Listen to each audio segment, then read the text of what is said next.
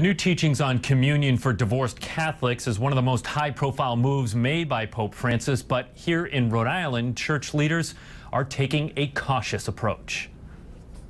8 months ago, Pope Francis released a document that signaled a new openness to allowing divorced and remarried Catholics to receive communion.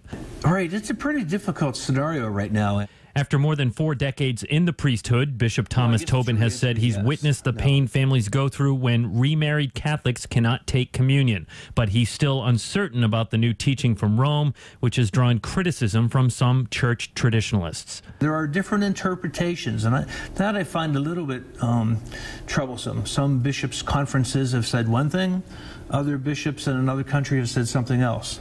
In the past, Tobin has been open to the possibility that the church should be flexible on the communion question. For now, though, Tobin is studying the Pope's document, searching for clarity.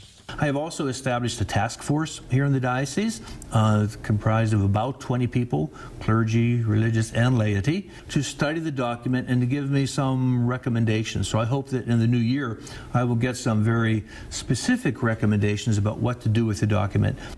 And that's not the only Catholic shift related to marriage that's made headlines recently. The church also eased requirements for obtaining an annulment, and Tobin says he's seen an uptick in inquiries for annulments this past year. Tim White, Eyewitness News.